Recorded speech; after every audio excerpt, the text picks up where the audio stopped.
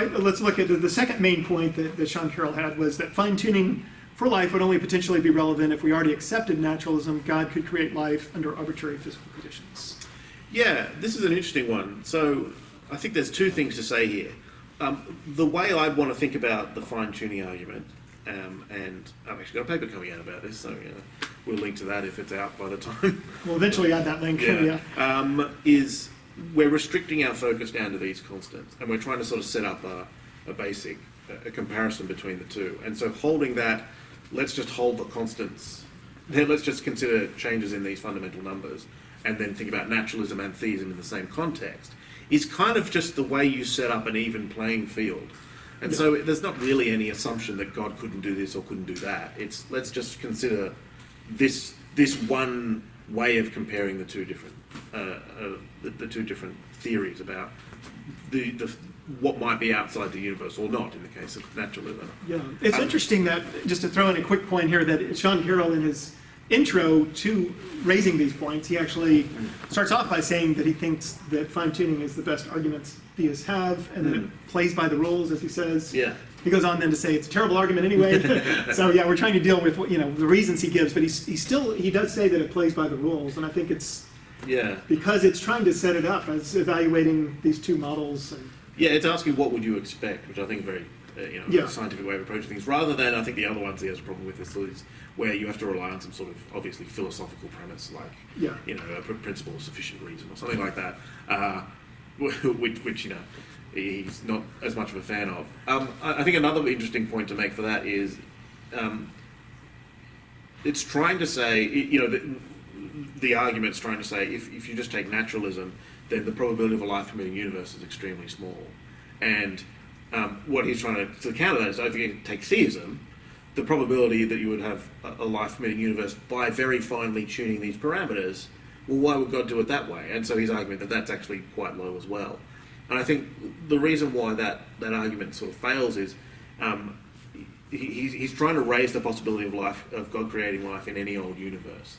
But the problem is, if God took a life-prohibiting universe and then just magicked some life into it, when that life form tried to look around and understand their environment, it would be completely baffling. Like, there would be lethal X-rays coming straight towards us, and then they just sort of swerve around us and disappear out the other side. But it's that sort of thing. If you have a completely lethal universe and then you just magic life in there, it would be that sort of universe. You wouldn't be able to understand what's going on. So there's an argument from which is sort of fleshed out in one of Richard Swinburne's books, and I think it's quite nice actually. Just saying, think about what are the basic conditions you would need in order to have two moral agents, two finite moral agents who could interact with each other in a morally significant way. And you would need there to be, there's a part of the world that's under my control, so I have agency, so I can do something. But then there's got to be a sort of part that I can influence, but is sort of a public area between us. So we can decide whether we want to build a house or whether we want to build a bomb, precisely because the stuff around us reacts if I put this brick on that brick, it's going to help build a house, it's not going to build a bomb. Yeah. And so, actually, if you're thinking that the reason for the universe, if God exists, is that there are moral agents in it, then you would expect a universe which has the environment that they act in has to have some level of predictability. So I think it's not raising a massive sort of, completely implausible option for the theist. Right, and it seems that we don't have to posit it as being necessarily that probable that God would choose to create life, even because it's up against naturalism, where there would be no kind of selection of favoring life. Sort of like the analogy that you've talked about before. If you're playing poker, and every time you deal, you get 4 aces or whatever, royal flush. After a while, I would know you're cheating if you're dealing that, even though maybe I just met you, I don't know how likely you are to lie. Maybe I expected a low prior probability that you would cheat. All that goes out the window when you get enough evidence to the contrary. Yeah, so in the end, we are trying to compare two things. And so, if naturalism takes a massive hit from fine-tuning, this argument had better give theism a similarly massive hit. And it's not clear that it does that at all. These are sort of minor quibbles at worst. Yeah. Okay. The third point he made was that... Oh, sorry, can I jump back? Oh, yeah, please. There's one other point I want to make about this, is that, and I had a discussion with Sean Carroll on Unbelievable, and so there's one reason he specifically can't quite make this argument stick, and it has to do with what you actually think the laws of nature are. So if you think that there really are things called electrons and they really have properties and they have causal properties and they interact with each other, then it kind of makes sense to make this sort of argument, right?